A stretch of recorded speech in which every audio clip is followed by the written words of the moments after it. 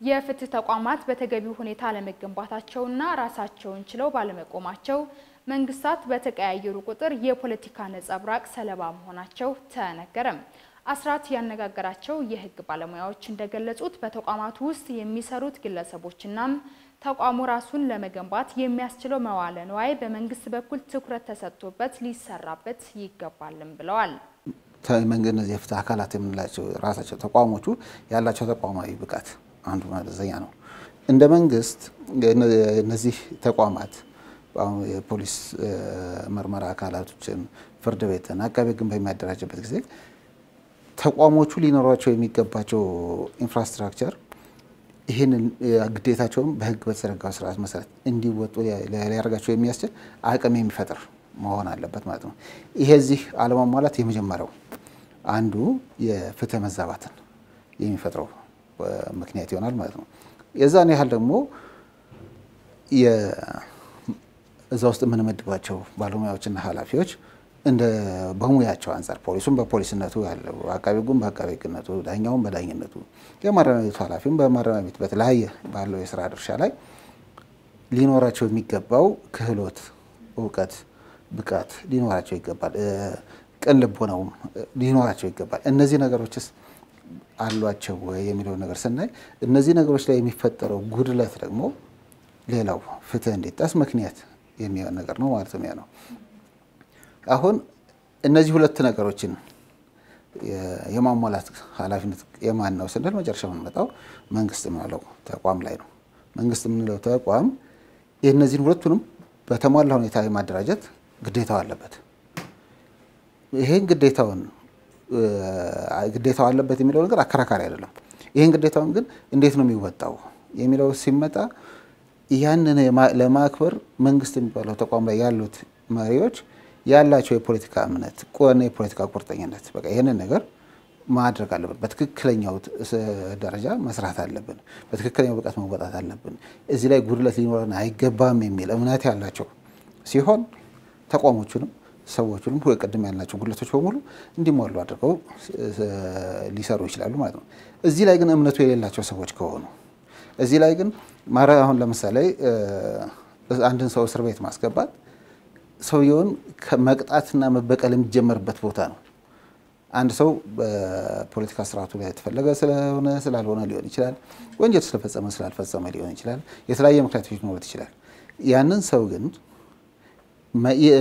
ተይዞ እንዲጠየቅ ሲደረግ ያንን ሰው መበቀል የሚጀምርበት ፖለቲካ አመራሩ ላይ ያለው በቀሉን እርምጃውን የሚጀምረው ከዛ ጋር ስለሆነ እነዛ ያ ተጠርጣሪ የሆነ ሰው ሄዶ እንዲገባ የሚደረግባቸው የመጀመሪያው ማረፊያ የሆነ የፖሊስ ተቋም ጋር ስንሄድ ቤቶቹ ቀደም ያልነው ተቋሙ እንደ ተቋም ሊኖረው የሚገባው ደረጃ እንዳይኖረው ተደርጎ ነው የሚደራጀው። ያ የፖለቲካ እምነቱ ነጸብራቅ ነው። እዛ ጋር ያለው ጉድለት እዛ ጋር ያለው የፖለቲካ መሪ ያስተሳሰቡ ነጸብራቅ ነው እንጂ የመንግስት አቅም ማጣት ወይ የመንግስት አቅም ማግኘት ጉዳይ አይደለም። በጣም የተለየ የምርመራ ስልጠናና ዕውቀት የሚጠይቁ ብዙ አይነት የወንጀል ዘርፎች አሉ። ስለዚህ በዛ ደረጃ መርማሪዎቻችን የፖሊስ ተቋሞቻችንን በዛ ደረጃ አዘጋጅተናቸዋል ወይ ሲባል አላዘጋጀናቸው። ለምን በዚህ ደረጃ ከተዘጋጁ ስራው በትክክል ነው የሚሰራው። የሚጠረጠሩ ሰዎች ከወንጀሉ ጋር ተያያዥነት ያላቸው ኋላም ደግሞ ተጠያቂ የሚሆኑት በቀጥታ ከወንጀሉ ጉዳይ ጋር በማንኛውም በሽብርተኝነት ይባል በሌሎች ጉዳዮች ቢያዙ ቀጥተኛ ግንኙነት ያላቸው ሰዎች ነው የሚሆኑት ተቋማቱ ዳብረው ከወጡ ማለት ነው።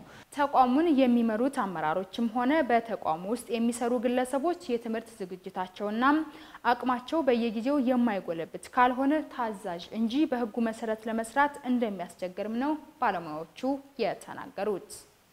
መርማሪዎቹ የሚመረምሩትን ነገር በትክክል አውቀው በትክክል ተረድተው በትክክል ለመምራት የሚያስችል ሙያዊ ዕውቀቱ ያላቸው አለመሆኑ አቃቤ ህግ ጋርም ስንመጣ የሚይዘው የሚከራከሩበት የሚመረምሩትን የሚያጣሩትን ችሎት ይዘው ቀርበው የሚከራከሩበትን ጉዳይ በትክክል አውቆና ተረድቶ ለመምራት የሚያስችል ዕውቀቱና ብቃት ያላቸው ሰዎች መሆን አለመሆን ዳኞች ጋርም ስንመጣ ተመሳሳይ እነዚህ ነገሮች ላይ ትላንትና እናሳቸው የነበሩ ብዙ ችግሮች አሉ።